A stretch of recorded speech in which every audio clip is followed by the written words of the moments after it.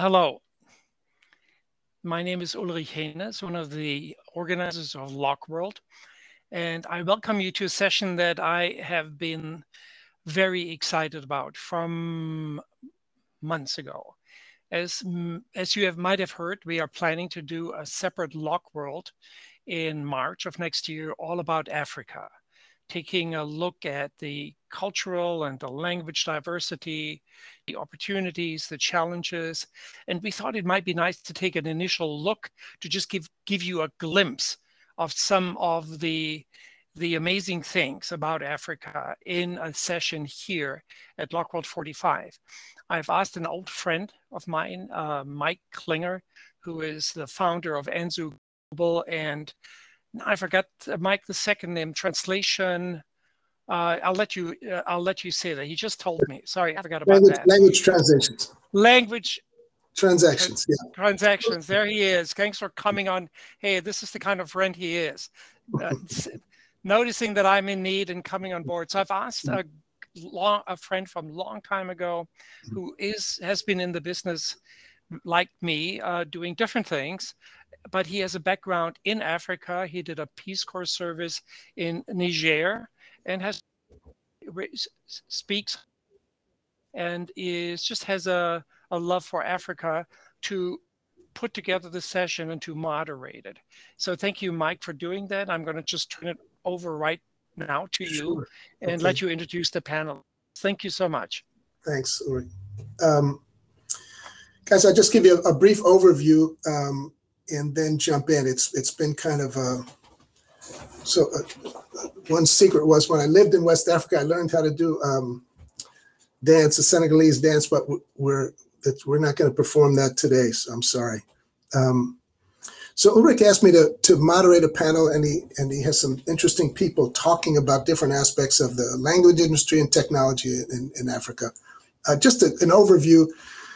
Why Africa? Africa's, as a continent, there's probably about 1 billion people at this point, and over 60% of the population of Africa is under the age of 25. So that's a group that was born and grew up with technology right under their nose. It's estimated there's about 1,500 to 2,000 languages spoken in the African continent. And right now, the digital economy in the continent is booming. A NIMSI survey said that more than half the respondents of North Africa and close to 40 respondents of sub-Saharan Africa reported that the lack of culturally and linguistically relevant content was one of the most significant reasons why mobile users choose not to access the internet. So here's one component of an opportunity. And according to Slater, the entire market is about 300 million, the African continent. And we're talking about North Africa and Central Africa, and the rest of Africa. In terms of annual revenue, the US is about 7 billion. So to give you an idea, so it's really still in the early stages. And the majority of LSPs in Africa are probably in about a 1 million size. So there's not a preponderance of LSPs at this point in time.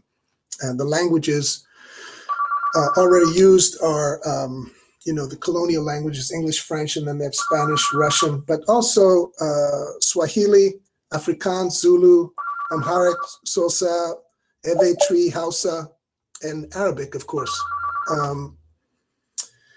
China has now been a big investor in Africa for the past 20 years, so they're that's another component. So the need for Mandarin has now become an important part of the business for Africa. Obviously, there are challenges for funding, infrastructure, investments. We have someone who's in Nigeria who's actually having connectivity issues, so Binta may not be joining us today. But right now, there's a number of translators got together to form a first African International Conference that was held in Nairobi in 2019, and then in 2020, they had a second edition that was held in Tanzania. So I'm going to introduce the first speaker, Theo Marube, who's the managing director of Tamarind Language Services. It's based in Nairobi, Kenya. Theo's been in the industry for 15 plus years. He's one of the pioneers of the Pan-African Masters Consortium of Interpretation Translation, PMCIT, which was hosted by the University of Nairobi and in partnership with the UN, and that was back in 2011. Theo has a team of 10 people coordinating delivery of translation, interpretation, and he's working with a network of probably over 1,000 linguists at this point. He's worked with multiple clients within Africa and outside Africa. So, Theo, if you could click on your mic and camera and just give an idea of what you're doing and talk about the growth and opportunities you see in your what you do.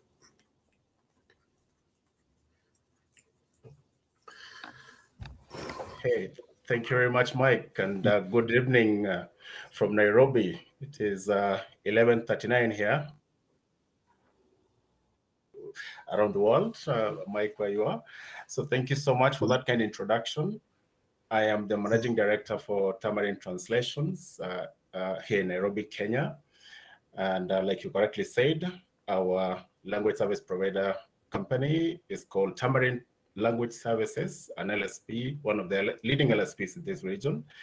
So very happy to be in this session. So basically, we're doing a couple of things. We started off in 2009 here in Nairobi, but our parent company is actually was opened in Sweden in 1989. So we've been in the African market for about 12 years. We mainly work with the United Nations, like you correctly mentioned. Remember that Nairobi hosts one of the UN headquarters, other than New York and Geneva. Of course, Nairobi has the UN headquarters. So we support a lot of the UN agencies for documentation and, of course, run their meetings as well. Currently, you know that there's this popular rise of the use of remote simultaneous interpretation, so we used to provide that. And like I said, we've been working a lot using the UN languages, meaning French, you know, Spanish, Russian, English, Chinese. But I realized that we also have a lot of private organizations, especially the multinationals that are coming to Africa. And we are getting an increasing number of requests for localizing content, especially localizing the products into the major languages within the region. So for example, in East Africa, we have Swahili that is in high demand. We have Amharic that is the national language in have other regional languages, for example, Somalia, where we've had, as you may understand, a lot of challenges because of the war. So the World Food Program, for example, has been working a lot in Somalia, and we've been able to support them in terms of communicating, sort of translating most of the content into Somali language. So communiques, press releases, and manuals for their training. So basically, we work both with the public entities and private entities just to help them communicate in different languages. And like I said, although we've been focusing a lot on the UN languages, there's an increasing demand for localizing content into African languages. And therefore, I see a lot of opportunities in this field because, like you said, we even have China that is present in Africa, a lot of Chinese companies in the telecommunication sector, for example. So we have a lot of content that is being localized into most of the major regional languages here in Africa. So very pleased to be here, and I'm sure we can talk more about this later in this session. Thank you very much. Thanks, Theo. I'm just going to introduce the rest of the panelists, and you can all join on board. I think Stevie, I'd like you to talk next. He's from Gabon. Has 10-year interpreting experience. He's traveled multiple places. He's trained as a TV and radio broadcaster, and he worked as a TV host alongside interpreting for many international organizations. He's been in the voiceover industry, and he created a company called Gemini Multimedia. So he'll tell you a little bit about that. It's an African voiceover casting repository company. So he seeks to empower Africans and emphasize indigenous languages alongside authentic accents in a bid to create employment on the continent. Stevie also hosts a series of Zoom webinars in which he raises awareness about thousands of online opportunities for Africans as far as voiceovers and online jobs are concerned. So Stevie, you're up. Just give an idea what you do and indicate the kind of growth that you see and the possibilities that you see. Sure. Thank you, Michael. Thanks for inviting me to these great events. My name is Stevie Dainjala Tutolo from JB9. As you introduced, I do voiceover. I'm a voice coach, voice talent, voice trainer, and I'm raising awareness to my fellow Africans on the opportunities that exist in the voiceover industry as far as creating media content, creating radio program, podcasts, turning Netflix movies into localized contents, and so on and so forth. So aside that, I'm also a conference interpreter. I'm a member of the International Association of Conference Interpreters, known as AIC. And I'm also a TV host, motivational speaker, and so on and so forth. In terms of opportunities, I just noticed that in the voiceover industry, we have so many platforms, hundreds of them, that always look for authentic accents, not really in the sense of mimicking, but being who you are. So if you are from East Africa, North Africa, from Southern Africa, Central, and so on and so forth, they want a content that is pure and authentic. I've worked for many companies and many organizations such as UNESCO, WHO, Volkswagen, Solidaridad, West Africa, Africa News, you name it. And then what we find out is that in the dubbing industry, there's a growing need for IVR with African authentic accent or African languages. And of course, last time I watched TV, and I was really surprised to see a Chinese TV group called Star Times translating contents from Chinese TV series or soap operas into Swahili from Tanzania. So I was really surprised, and this is where I got my inspiration from. So I've been organizing a lot of webinars where I raise awareness on opportunities that exist online, but more specifically, opportunities that exist with authentic accents, with people speaking just the way they are, because it is true government is really trying hard on the continent, but internet is giving us more opportunities.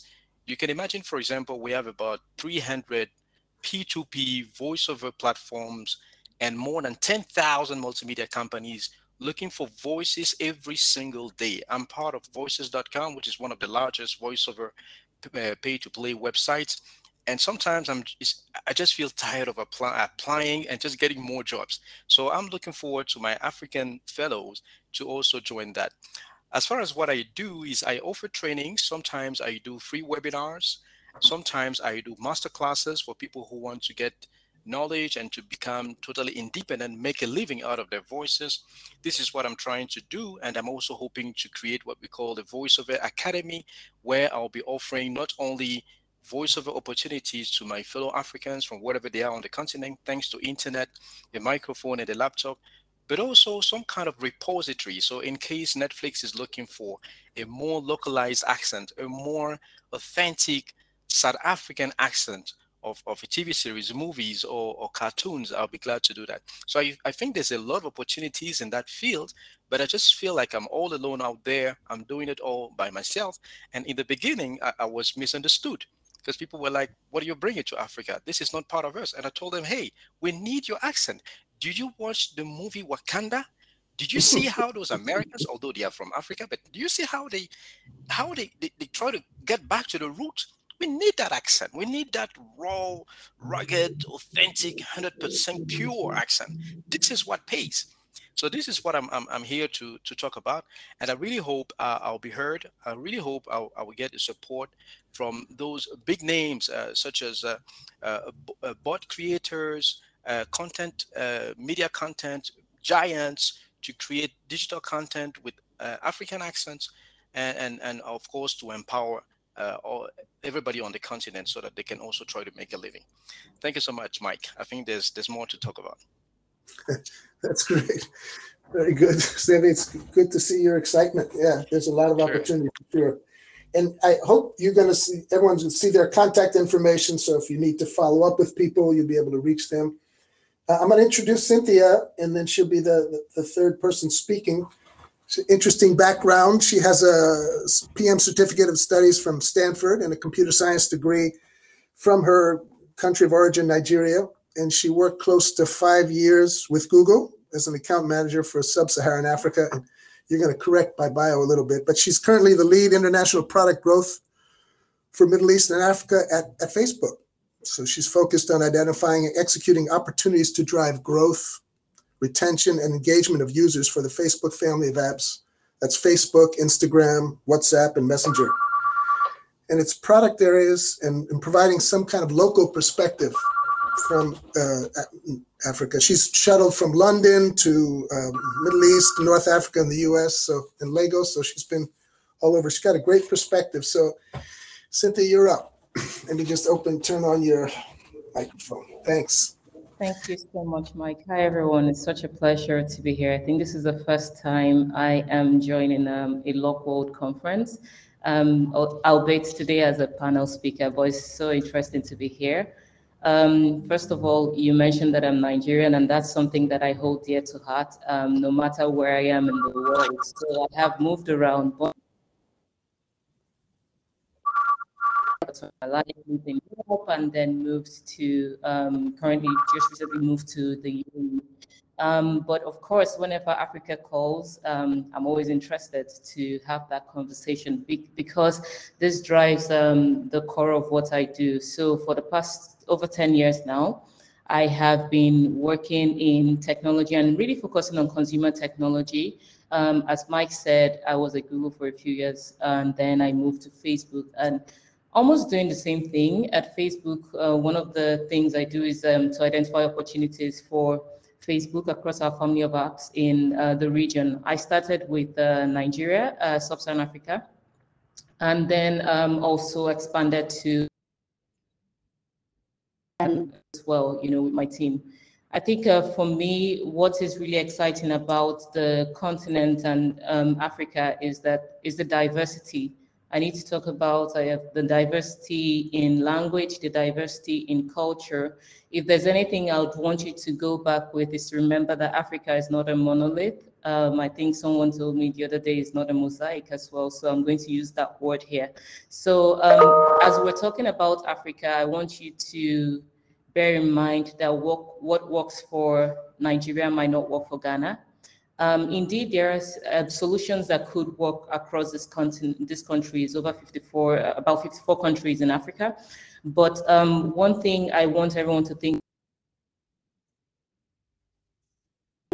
across these countries, or maybe if you look at them from a regional base, so maybe if you're looking at, let's say, Kenya, Tanzania, etc., you might say, okay, maybe Swahili is the thing there as a language. But the thing is that if you think about it, Africa is really diverse as well. So, of course, there's an opportunity there. There is lots of opportunity, I would say, depending on what you're looking for. And today we're talking about localization. I think I particularly want to say that there are many ways we could think about the opportunities that do exist in Africa. So one of them being, of course, there are many people that are yet to come on the internet in Africa. So companies like ours and other technology companies are trying. There are, of course, solutions that could help make their everyday life easier. So if you think of the solutions that are put out there, it's also, you have to think of how to bring people to embrace these solutions. Now, if you're thinking about this not on the internet people, a couple of them are still in the rural areas. A lot of them are still not learned. If you look at the literacy rates across multiple countries, it varies at different levels. And you can see that indeed there is an opportunity for us to help people connect to the internet using the infrastructure or using the language and the resources that they are familiar with. So today we're talking about localization, we're talking about language, and I see the opportunity would give you option to use the internet in the language that they are most comfortable with. Looking back, at some of the apps that we have on the platform right now, or it's on the internet, some of them actually have, let's say, multiple African languages already launched, and we're still launching. I remember the last set of app, there's an app we actually launched this year as well, which had a few African languages on it, and we're still pushing, we're still looking for opportunities to help people to stay connected and build community on our family of apps using these languages that they are most comfortable with. So I think for me, there is that language part in the sense of, let's say, interaction or helping people even understand how to use these apps. Now, there is also language that needs to be considered from the angle of, content consumption.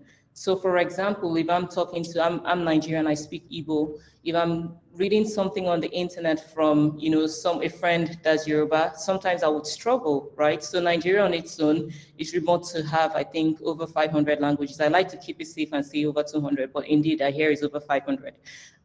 So I'm grateful for like translation tools and, on the feed that kind of make it easy for me to interact with this person I live with, say somewhere in Lagos in Nigeria, who I do not understand their language. And even though I'm here, let's say in the UAE, people are writing and having conversations on the internet, thanks to these translation features,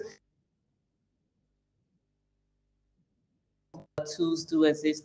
So what am I saying in essence? I think there's so much that could be done.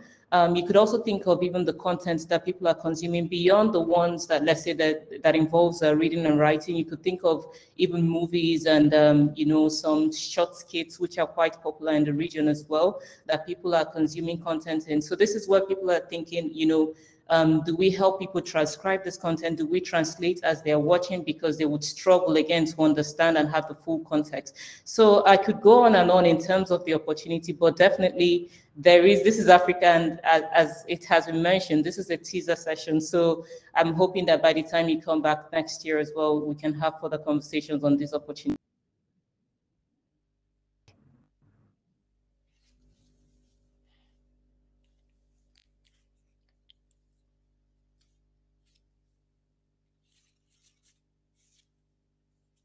All right, Mike, it seems your microphone is muted.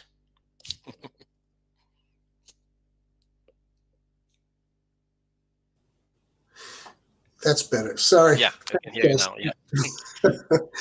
Yeah. I was going to say Binta's in the audience. We don't know how to get her up there, but she's also from Nigeria, and she does a lot of work with youth. She's been organizing events called hackathons. Hackathon Hausa, which aims to encourage development of solutions for indigenous languages spoken in the West African region. And as Thea mentioned, there are a plethora of languages. You can go from one village to the next, and there's different languages in each village, and then there's different accents. So what I want to open up and ask the panel is, what do you see as the opportunities for technology and innovation in Africa? Where do you think they're going? And what's the role, say, of a Facebook or a Google or an Amazon? And what's the role of government? But just take a stab at that. Where do you see innovation and the opportunities for technology? And Cynthia, maybe you would start with that, since you're with one of the big guys. Okay, awesome.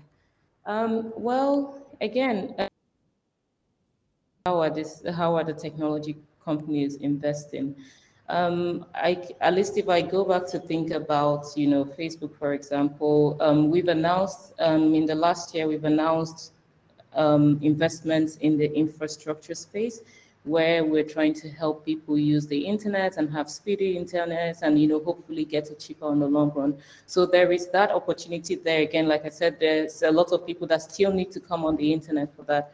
But one thing I know is that these companies, the technology companies, as you're saying, some of them have their footing already in the continent, right? There are offices that do exist. And this is because we realize that you can't really solve for Africa outside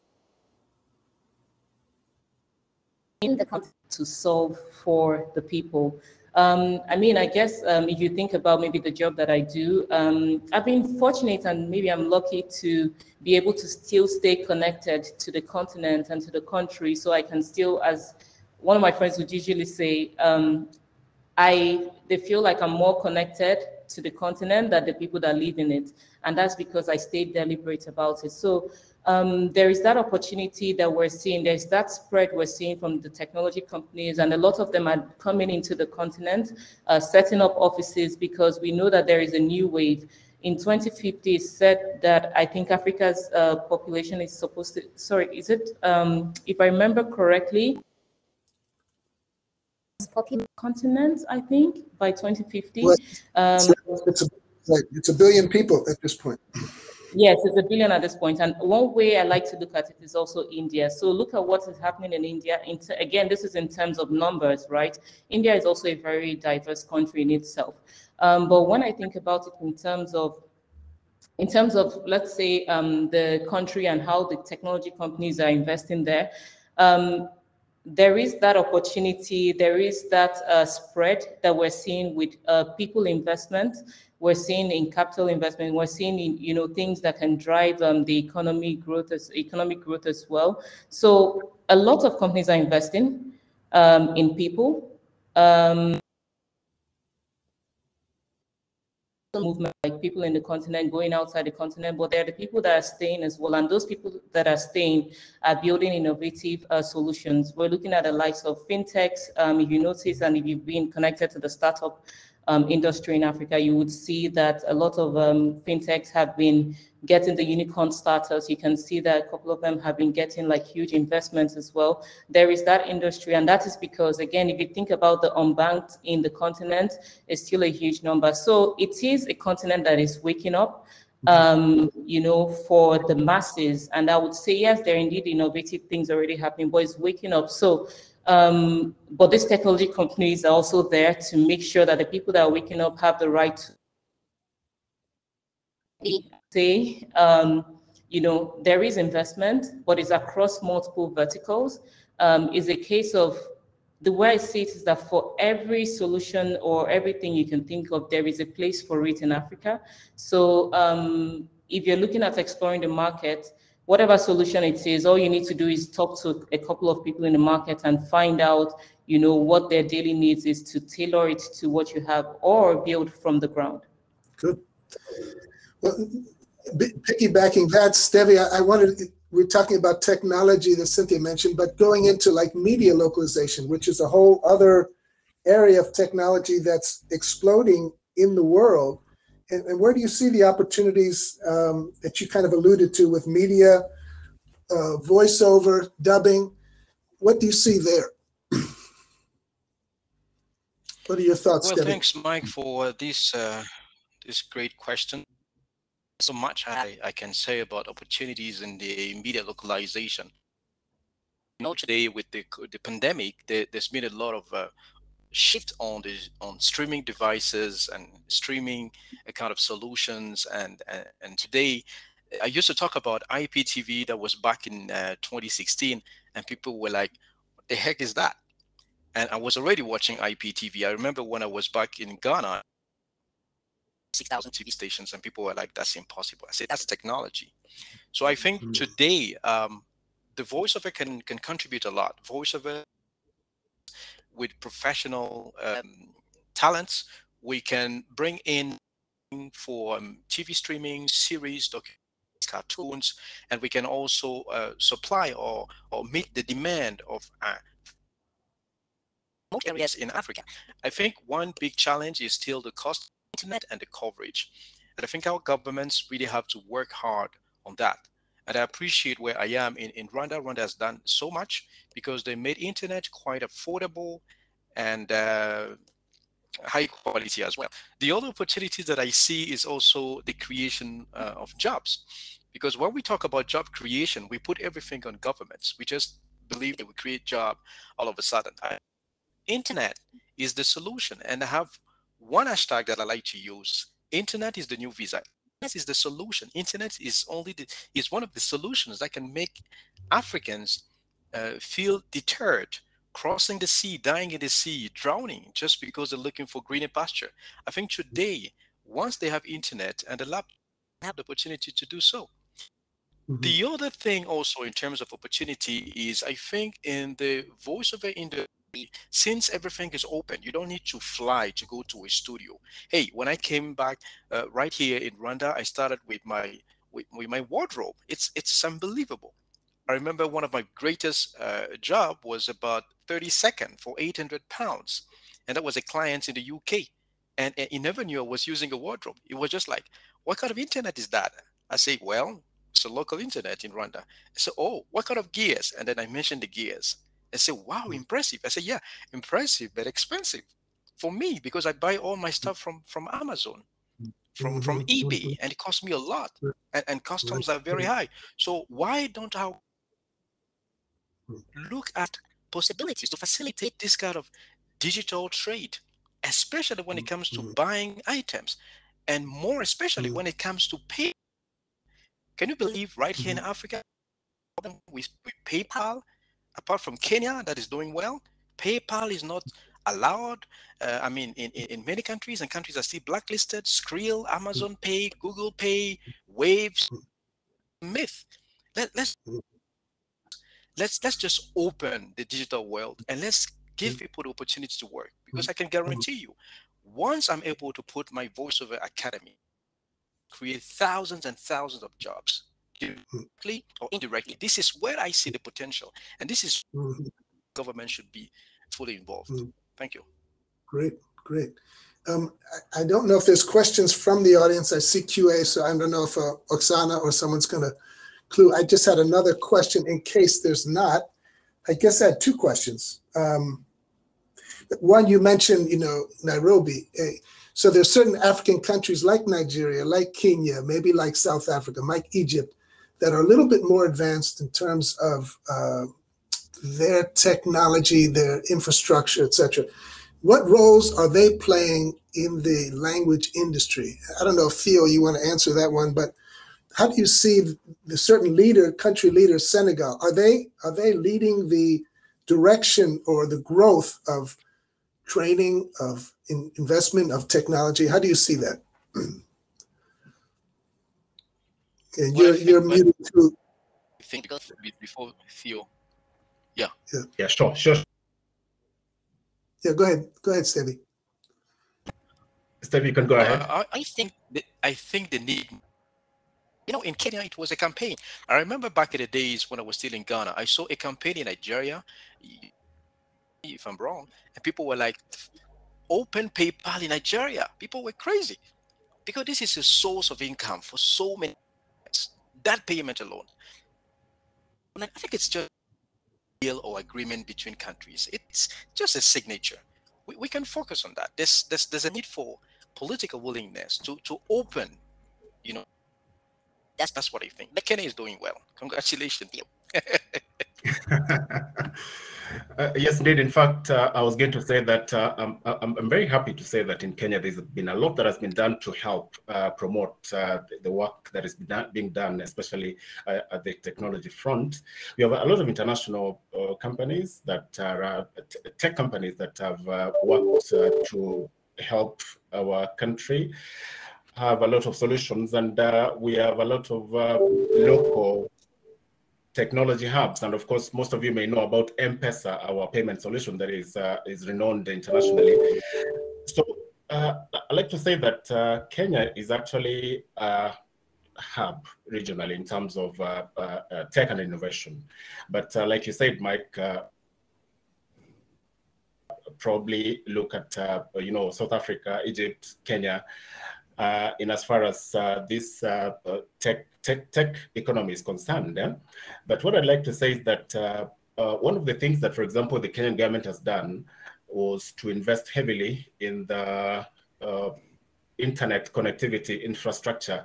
So our internet speeds are very good. We have a lot of internet service providers, and therefore there's competition, and therefore rates. So it's cheap, fast, and accessible, especially on mobile phones. And that has led to a lot of, especially young people, being involved in a lot of innovative ventures.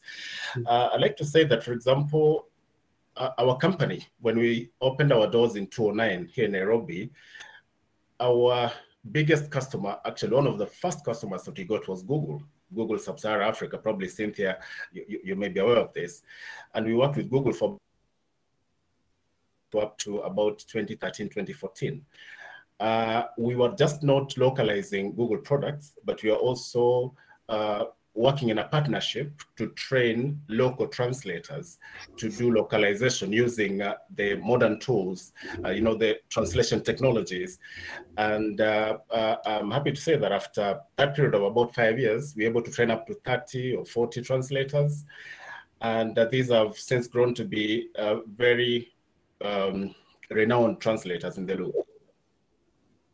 So like Stevie said, technology and localization go hand in hand. And one of the things that I can talk about from the language service provider point of view is that the more we do this, the more people we train, and the more we open up the space. And that also leads to, job creation. And I think it's a win-win. So the thing about government involvement, I think, is something that needs to be looked into further. Governments are not aware that there's a lot of potential in this field.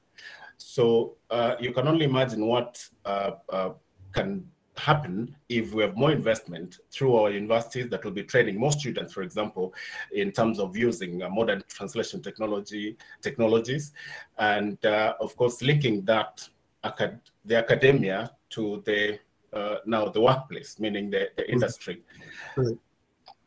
There is a lot of potential in terms of job creation here, and I'd like to say that actually we are only getting started. So I think there's more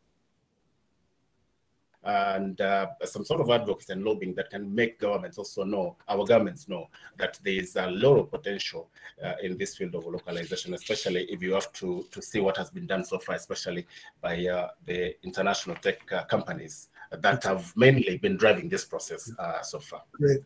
Guys, I realize there's 5 minutes. Yeah, I saw questions, right? All right, there's questions. Yeah, we have the top-ranked question is from Eric Folk. In addition to language, what are some of the regional differences that are critical to consider in evaluating target markets for localization? Wow, Eric, you're not asking for just a little, that's a lot. So, but maybe we can take a quick round and see what our.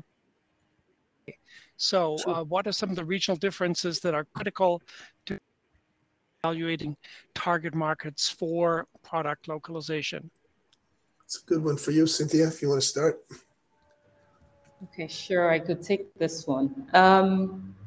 Eric, thank you for the question. So I'm going to repeat it. In addition to language, what are some of the regional differences that are critical to consider in evaluating target markets for product localization? So I know we've talked about language, we've talked about, but I also want us to still be careful with the region word, right? So for example, if you had to ask me, hey, use regions to break Africa apart, I would say maybe North Africa, I would say Francophone Africa, but with Francophone Africa, you have West Africa there as well. So there's West Africa where over 90% of them are actually French speakers, and then you have Nigeria and maybe Ghana, a few outliers there. Then there's Central Africa, you're thinking of, let's say, the Lusophones. So that's the Portuguese speaking, which a couple of people do not know that we actually do have Portuguese speaking countries in Africa. Then you're looking at Southern, right? So you're looking at, a lot of people still speaking English, but then there's still like a lot of local language, which they tend to mix up as well when they talk. So this is, for example, isiZulu in South Africa. And then you talk about East Africa, right? East Africa, you're thinking about, let's say, Kenya, and in some cases, Ethiopia would join the East Africa, or some people call it Horn of Africa. And then you're looking at North Africa, right, which also is maybe mostly Arabic and French. And then there is, I think, there are some people actually speak Spanish there. But again, so this is me describing the regions and also just saying, it's good to be careful. But now let me compare two countries, and please, my fellow panelists from East Africa, correct me if I'm wrong. But one thing I understand about East Africa is that, I mean, but then if you compare maybe Kenyan's language, which is, let's say Kenyan Swahili and Tanzanian Swahili, Kenyan Swahili is less formal than the Tanzanian one, for example. So I know you said besides language, but I want to also tell you how different they can be. So in that case, you want to think about tone, you know, for what it means for the people that you are localizing for. Do they care about, you know, more structured grammar in terms of the local language, or do they care about the less structured one? The other thing you have to also think about is the literacy levels across. Do you want to make it really complex, right? So if you go to West Africa where people speak Pidgin English, for example, I know companies like just to be able to tackle or help some of the people that understand Pidgin alone interact with them. So you also need to think about the literacy levels in designing for the people. So I think if I had to leave with two things, it would be one, the literacy level, and the other one would be tone in terms of how reserved or how conservative the countries are. Thank you. Thank you. Good. Ulrich, we running out of time. Did you want to field one more, or should we wrap up? You decide. Wrap up, and you know, I'm glad we're doing a whole conference. Obviously there is lots to talk about. We just barely scratched the surface, so thank you so much to the panel. Bintu's presentation available so people can watch it streaming. Too bad that the technology did not allow her to participate. Back to you. Okay, good. We'll wrap up, and I'll answer some of these questions. Hopefully, Ulrike, they'll have their contact information, so people have questions for Theo or Cynthia or Stevi. You know, someone asked about the voiceover samples, especially people who are listening from Africa. There's a lot of opportunity, right. And part of this is